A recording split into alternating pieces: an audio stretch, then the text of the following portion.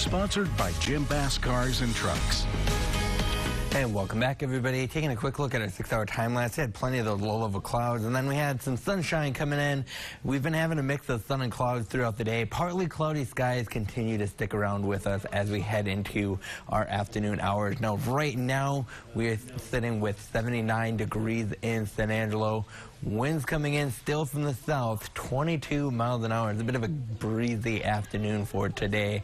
Temperatures around the region are sitting, we are looking at mid to upper 70s, starting to slightly get into those 80s as we head into, like I said, the afternoon hours. And those winds have been pretty steady throughout the day. We're looking at 15 to 25 miles per hour around the region. Gusts up to 35 can be expected as we go through later today. Humidity levels have gone down a little bit. We're still seeing a lot of 40s, 50s, even 60s, but it's going to feel a bit muggy out today. So slightly on the humid side for our afternoon. Now, temperatures are mostly 70s. They got a lot of 80s around Texas, too, and that extends all the way up into the Great Lakes and kind of encompasses a lot of the eastern part of the U.S. We still got a lot of 30s, 40s, and 50s in the Rocky Mountains area. And as we continue through our afternoon, again, not too much going on.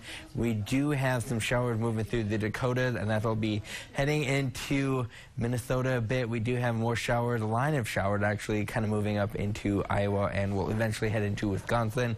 But for our region in the Concho Valley, not too much, just a few clouds drifting through the sky pretty lazily as we get through our Tuesday. Breaking down our day planner, we are expecting, like I said, partly cloudy skies throughout the rest of the day. Those winds are not going to be calming down anytime soon, still maintaining from the south about 15 to 20 miles per hour.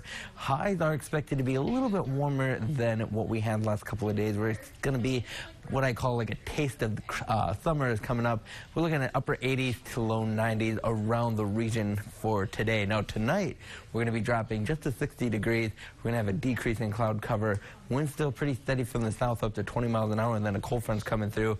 Winds will shift coming in from the north, 5 to 15 miles per hour.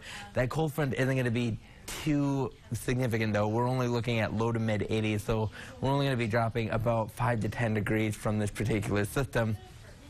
So the clouds will be clearing out tonight. We're actually going to see plenty of sunshine tomorrow and heading into Thursday as well. So it's going to be a little bit more for us here. And we actually are going to have that dry line move through our area as we get into the afternoon hours heading into tomorrow. Looking at the rest of our 7-day forecast here, we will have partly cloudy skies on Friday with 90s once again. 93 for Sunday, but a cold front coming through later Sunday will give us a 20 to 25 degree drop for the region.